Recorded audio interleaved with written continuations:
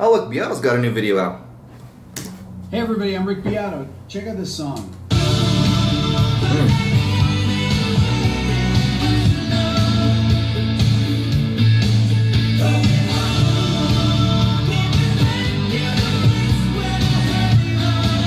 Now this might sound... Shit. Hey everyone, for the millions of you who watched our last video, you know we had something special planned. We're going to do the first cover on the channel. We're going to do Just a Beaver song, Anyone, which is a smash hit, just as a way to kind of show you what our band was capable of, what we love doing, taking pop songs, making them rock and roll. Then what happened? Tell them what happened.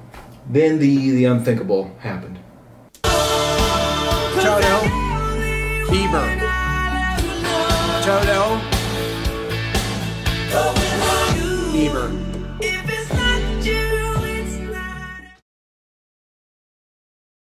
Internet bad boy and everybody's favorite DILF, Rick Beato, bent us over his subscribe button and f***ed us.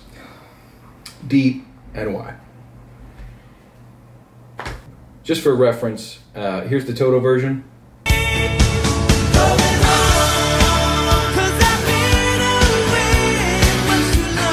And here's our version.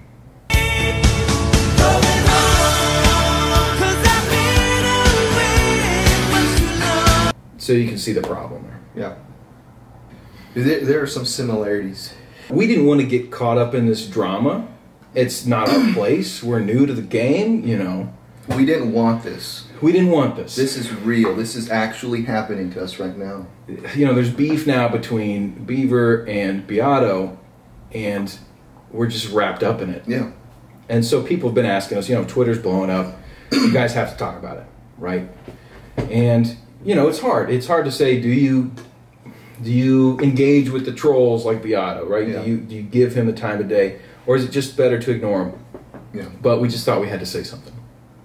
This is us saying something. Y'all know we worked really hard on trying to get this cover going.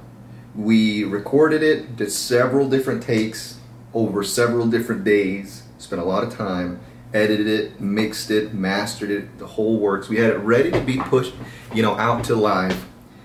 And then we had a snowstorm. This morning, the humanitarian crisis in Texas is accelerating. Millions still without power or water. Well, in that time, Rick Beato f***ed us. Deep and wide.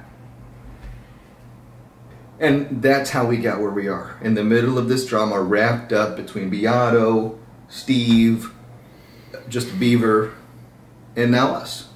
We didn't want to be here, but we have to say something. Yeah. You know, small creators, we have to say something. Right. You have to stand up for yourself, and when you're a small creator starting out on YouTube and these platforms, these big guys like Beato will just push you around. Yeah.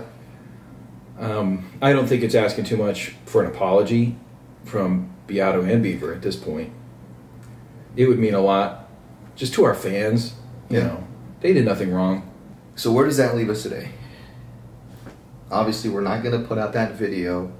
Wouldn't be right. It wouldn't be right. We want to be respectful. But, you know, we've got more things coming. We can't just let this keep us down. You know, at some point we're going to have to move forward with our lives, with our YouTube video, our fans, our fan base. That's one thing I'd say is, you know, don't go after Rick or Justa. You know, like, they're good guys, probably. We don't know them personally, you know. But this is the internet, you know. It happens. So don't, you know, we love that people try and, you know, protect creators that you love.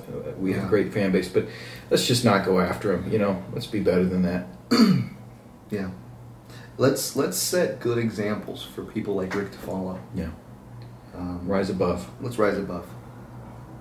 You know, the worst part about it is we're both subscribers of Rick Beato. Yeah. We love him. Yeah. I think we just want to make him proud. We want to make him proud. Yeah. Maybe the next cover we do or next video we'll do, he'll respect it, you know, finally. Yeah.